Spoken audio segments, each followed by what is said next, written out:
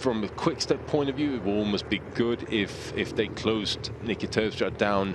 Well, it's Greg Van Avermaet from the middle of the group, does not want to bring this one down to a sprint, not amongst this group, and he wants to make sure they get up to Nicky Terpstra. And all of these riders have neutralised each other to the advantage of the man that went for glory from, what, 60, 70 kilometres out, and he's going to convert this one. It's a perfect result for the Quick Step squad, their 5th successive victory in Belgian one-day racing, and Nicky Terpstra, it will bookend those 2 victories. His win in Les Salmon earlier this year indicating the form that he has heading into the winter. BMC will look to try and salvage something as Quick Step cover it, but well, that's all for nothing because Nicky Terpstra has taken victory in E3 Harelbeke. It's another great victory for the Quick Step squad. Look what that means for him.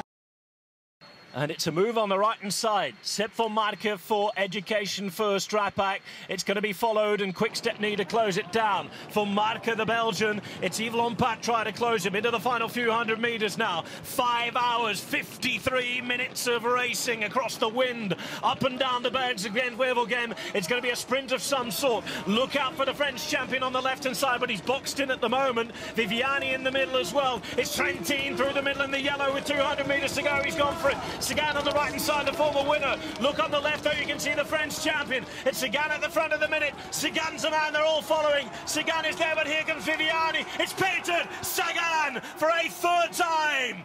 And he becomes the most successful rider in the history of Gent-Wevelgem.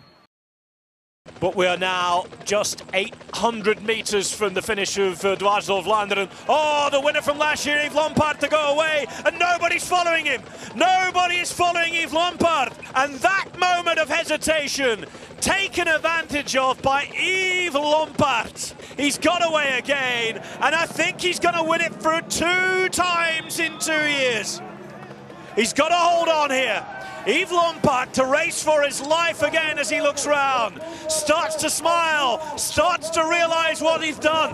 Behind Evo Bossenhagen, he's going to lead them in. But Lampaert is 200 metres now away from a 2nd successive win at Dwars door Vlaanderen. It's Quick Step domination once more. It's 2-2 for the man from the farm. Yves Lampaert wins Dwars door Vlaanderen. Look at Nicky Terpstra is making his move. Nicky Terpstra is making his move, and nobody's able to follow him just yet. Nibali, it carries on.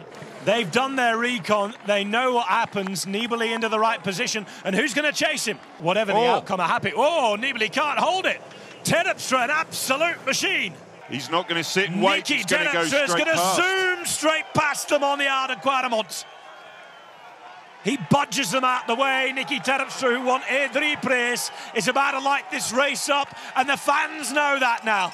It's been a Quick Step game of pure dominance again.